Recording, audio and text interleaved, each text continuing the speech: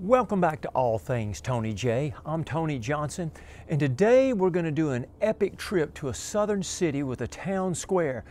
It was established in 1823, and it's the town known as Centerville, Alabama. And let me tell you, it was way more than I expected.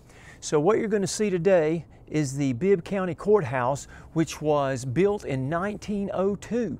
Kind of the centerpiece of the town. It was awesome looking structure. Then you're also going to see the Davidson-Hobson House, which was on Walnut Street, and it was built by an officer in the Confederate Army in 1837. You'll also see the Henry Kennedy House, built also in 1837, but has a very interesting past. It was a stagecoach stop and hotel called the Eagle Tavern. Yankee officers took over the hotel during the Civil War, and the Federal troops remained in the building for more than 2 years. And then, what was really awesome was the Centerville Bank Building, originally known as the Bibb County Banking and Trust Company, built in 1899.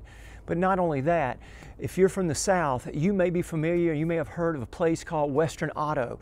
You also may be familiar with a place called Dixie Rexall Drugs. We'll go in Dixie Rexall Drugs and let you see what that's like, down to what it might have looked like years ago.